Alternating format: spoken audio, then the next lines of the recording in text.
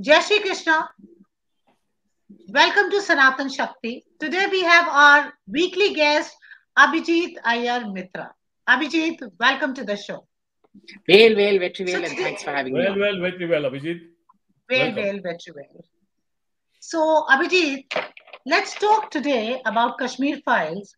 I saw that movie yesterday, and believe me, I couldn't sleep last night. This movie was it's so disturbing. It makes you angry. It makes you helpless. All the emotion welled into one. One dialogue particularly stayed with me was, सरकार उनकी है तो क्या, system तो हमारा है.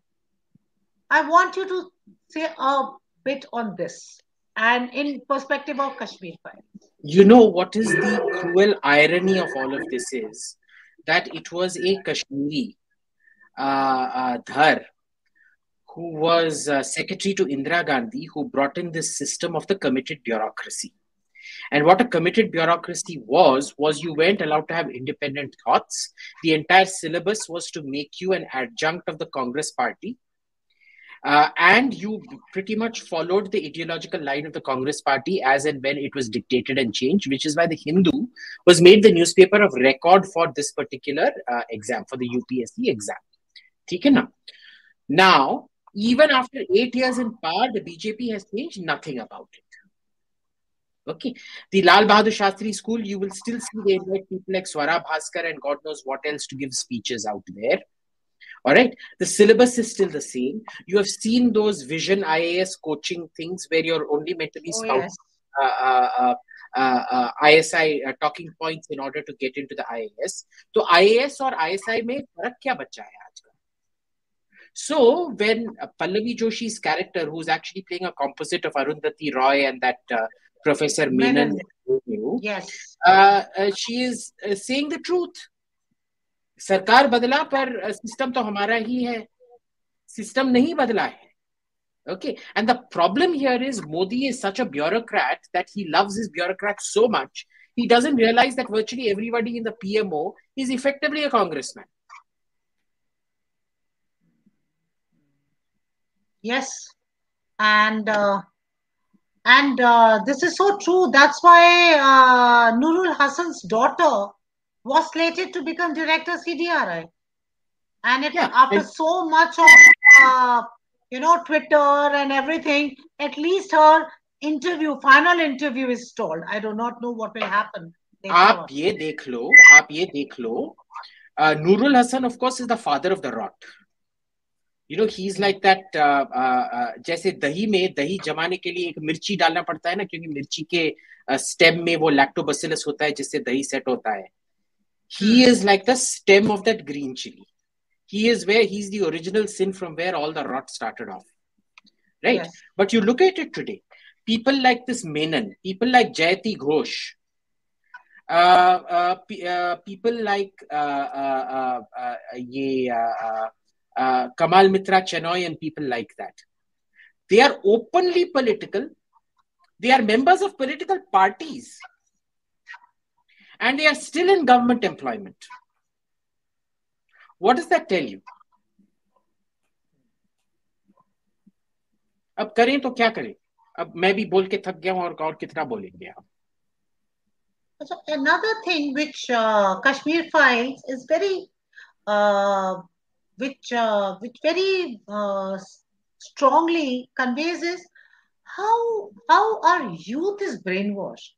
And how this whole agenda, this media, this foreign media, BBC, CNN, how they are just a tool to propagate the agenda of, let's say, Western powers or anti-India power. What do you have to say on this? Look, this started sometime in the 1990s, right? So what happened was that when the Cold War ended, all that anti-communism in America ended. So what ended up happening was that, Lenin used to say every idea is worth 1,000 pages of theory.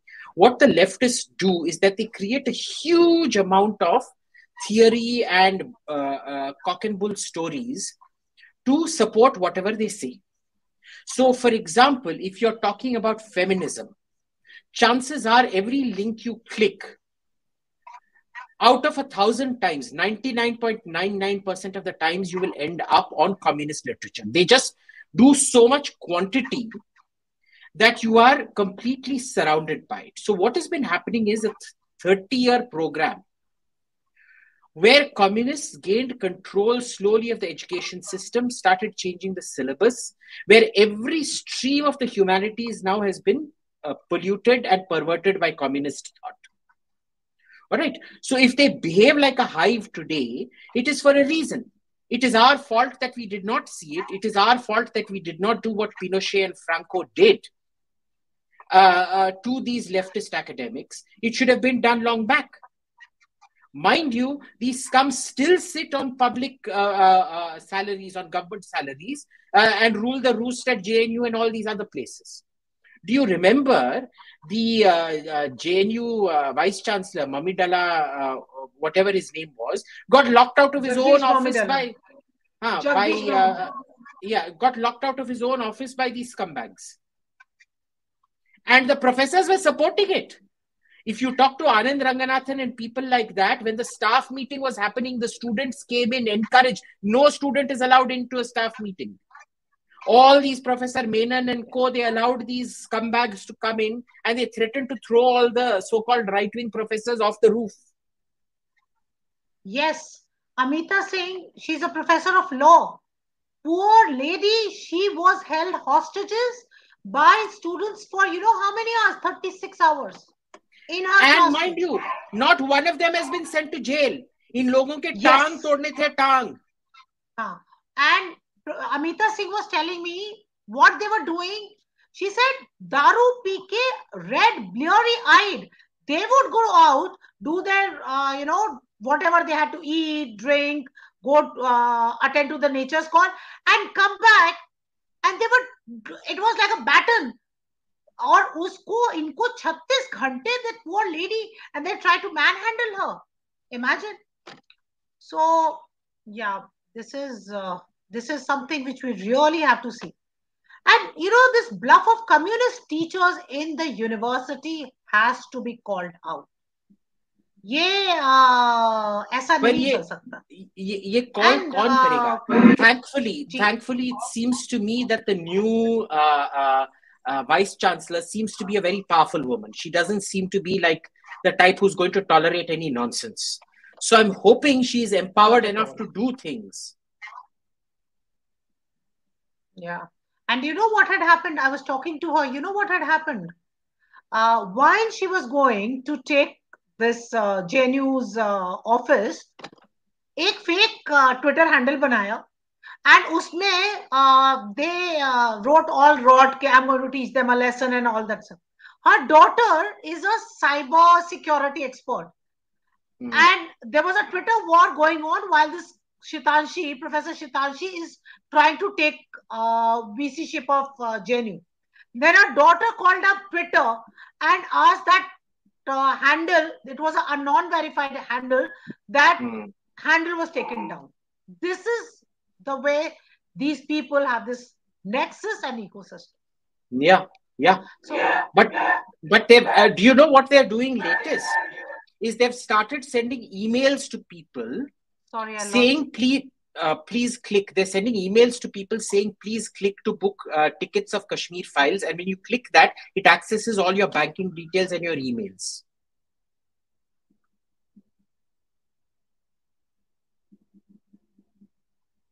तो ऐसे लोगों से कैसे झगड़ा करेंगे हम?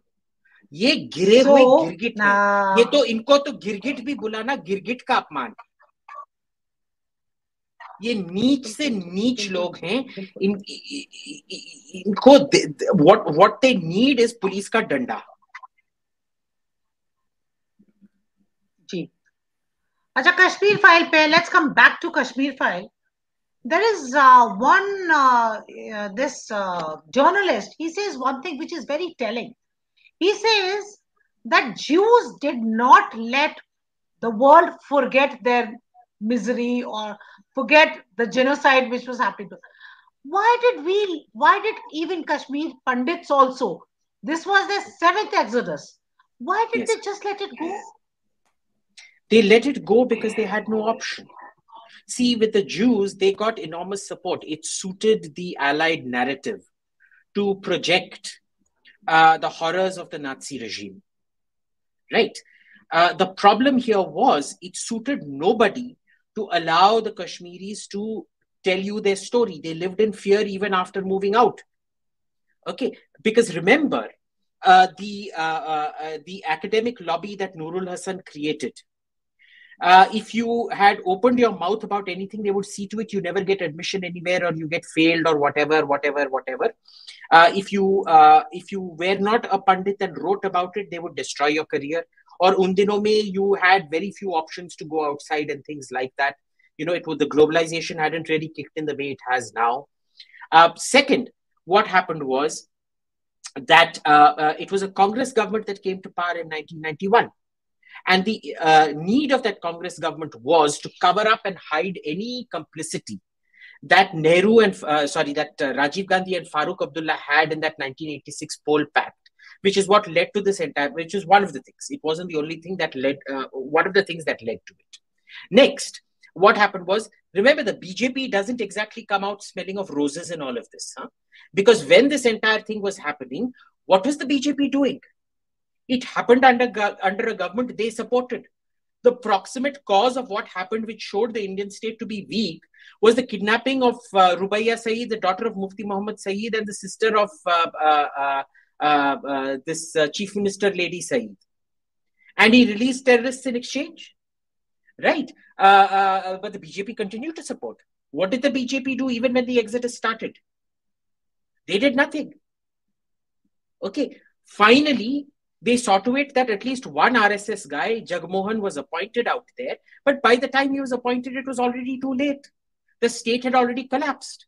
And when he landed up there, he realized he had absolutely no powers to do anything. He went on begging, pleading, crying on the phone to everybody. You read his book, pages 80 to 90. He called up everyone under the sun. Nobody batted an eyelid. Nobody did squat. He wrote 3 letters to Rajiv Gandhi, and Rajiv Gandhi did not bother to respond. I've got those copy of those letters. He wrote 3 letters. They never bothered to respond. Because for him, Farooq Abdullah was more important than Kashmiri Pandits.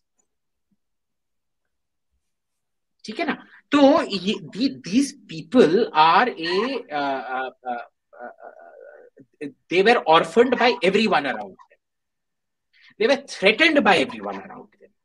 अगर उधर जान चली जाती कश्मीर में, तो जम्मू या दिल्ली में मुंह खोलने से जान तो नहीं जाती, पर करियर चला जाता, which is, for a pandit, when education is everything for you, that is everything gone for you. So it wasn't just the 7th exodus.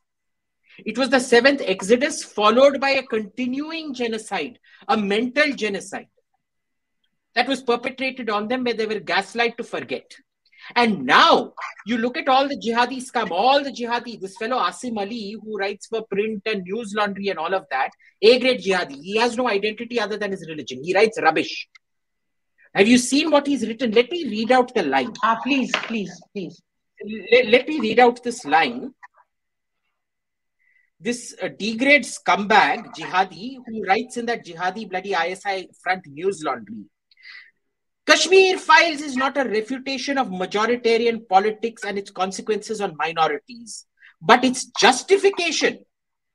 It is a Schindler's List made with the moral compass of Nazi propagandists. वाह, क्या बात!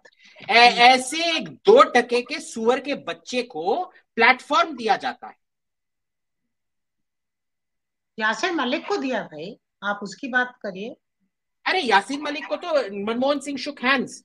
Has Manmohan ever opened his mouth and apologized? Has Anand Mahindra ever opened his mouth and apologized for platforming that good for nothing? Has India Today or Arun Puri apologized? और क्या बोलते थे उसे? He is the Mahatma Gandhi of Kashmir.